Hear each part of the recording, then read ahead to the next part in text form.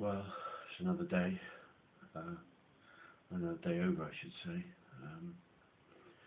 Yesterday, after leaving Mum's, I came back to the flat. I slept from about 1:30 until about 5 o'clock.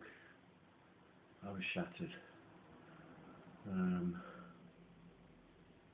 It's been a while since I've actually slept that length of time.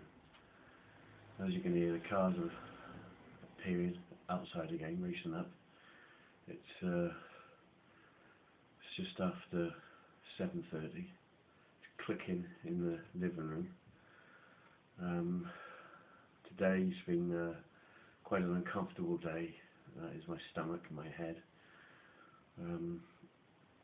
Also again this morning, there was a lot of activity outside, a lot of clicking in the living room. I tried to actually record the clicking coming from the ceiling.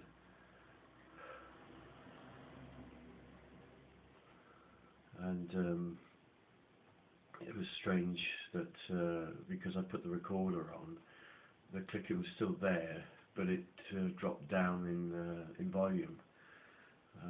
I get a combination of clicking and banging.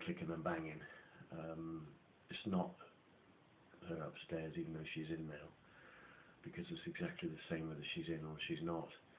The pipes are not on, or the heating's not on, so there's no contraction and expansion of the pipes. Anyway, I went to the town. I struggled to get up the town, and the looks I was getting from these people, I don't know whether it's because of my disability, but there was no care, there was no compassion. I pulled in and waited for a number of people to go past, and they just blanked me as if I wasn't even there, and just walked straight past, faces like thunder. So anyway, I came back to the flat. I was hanging out for about half an hour to 3/4 of an hour.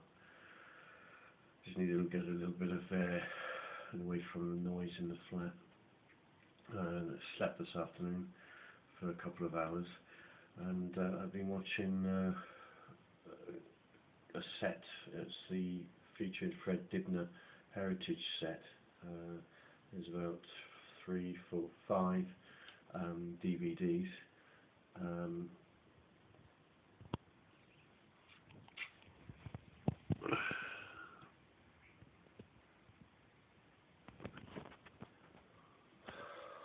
They quite interesting, especially as what has been recorded on my videos. Those strange looking coloured, well, orbs I think is the word. They're all on these DVDs as well. And also there are some moving around Fred, so I'm not alone. Anyway, it's getting on now, so I'm gonna end this report today. Stomach is